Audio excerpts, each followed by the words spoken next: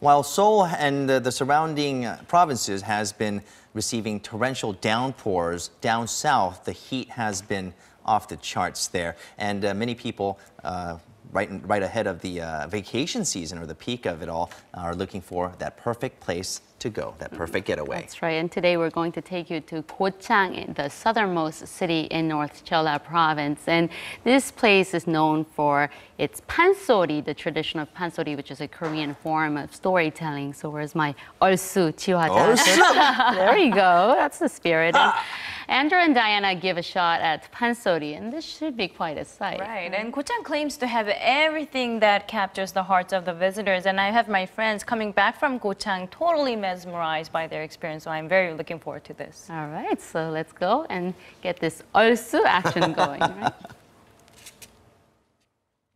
Time to check out Andrew and daughter Diana's adventures around the country.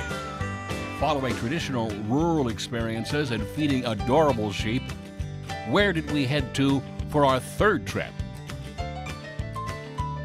None other than Gochang, famous for its 1,500-year-old Sonunsa, to the UNESCO World Heritage Dolmen Site, regional eel, watermelon, and Korean wild blackberry bokgunja delicacies.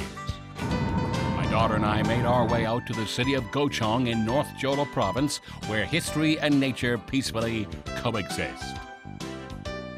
The first place we stopped to take in all that Gochang has to offer is the Gochang Fortress, known as one of the three main town walls in the country.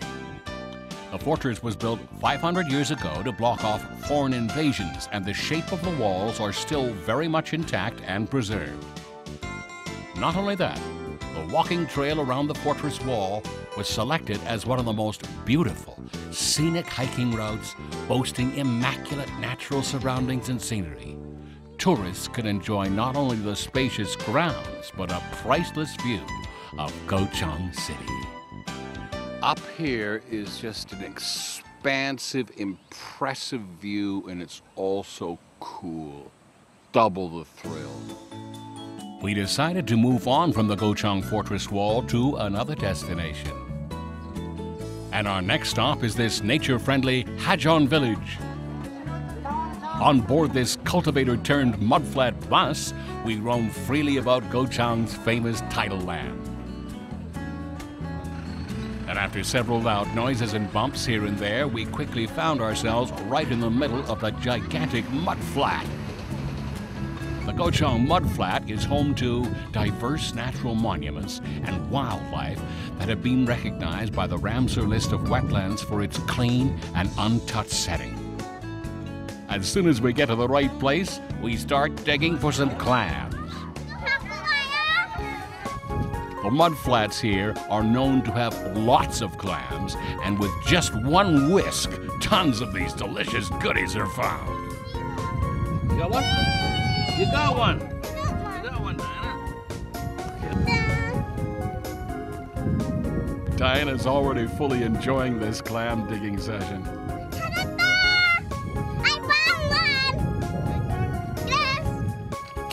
Diana's much better than me at this. While she found a few, I still had no luck. You can see that I have two, and I've been here for about 15 minutes. Some of these people have got an entire basket full. That means they've been working hard all day. How did the other visitors dig up so many clams? What's their secret? How did you get so many? 30 minutes, you've been working hard. But I just got here. Hi, Diana, are you getting dirty? Diana leaves her clam mission aside to indulge in a mud beauty session. This is the perfect mudflat getaway from the dreary city to enjoy the nature and all the beauty it offers. As I see Diana having lots of fun seeing crabs run across the tidal land and taking part in the very special clam digging experience, I'm glad we made this trip out here. Next, we headed to the Pansori Museum at Gochang, which is dubbed the Holy Land of Pansori. It says the Gochang Pansori Museum. Can you read it? Here, visitors can easily learn and experience this special Korean traditional narrative music.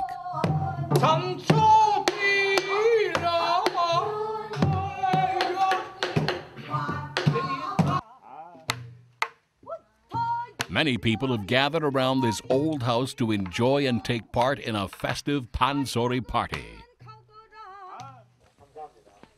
And we decided to join in on the fun.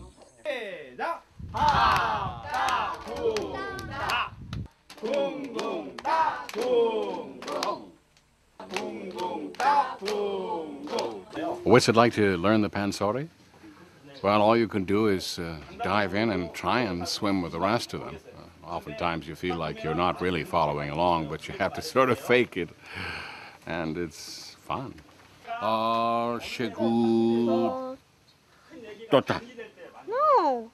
not 좋다. What is it? It's 좋다. Okay, chota. Okay, all right. Chota. Right? Our first day in Gochang, enjoying the beauty of nature and the long-standing history, came to an end. What kind of unforgettable memories and adventures will we have next week?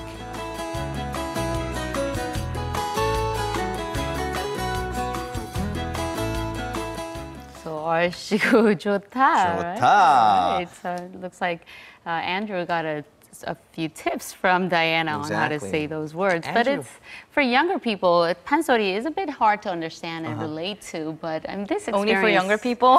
for us older folks For too. Andrew but as well. I think, he was but trying I to think sing this along with it. experience makes it more approachable and relatable, I think. Right. Definitely. Andrew and Diana Brand do make it look fun. The mud flat sounds like a great place to Oh, I've visit, right? always wanted to go clam digging, but I've failed so far, so I am gonna go. But they say it costs you though. It costs you 10,000 won, not 100,000 won. I was like, oh, that's too much. 10,000 won for an experience for an adult. So, But well, and $10. you might end up getting stuck there too, right? Yeah, and Because never come it's- back, right? So pay Stay that there. 10,000 won and make sure you get as many clams as possible to Yeah, make up exactly. for it, right? But I guarantee the cleanup efforts afterwards is going to be a bit tough, right? Yeah, that might cost you 100,000 won. Right, exactly. All right, that's all we have prepared for you on this Thursday morning. All right, we'll see you back here tomorrow on Friday morning at 7 a.m. Thank you for watching. Bye-bye.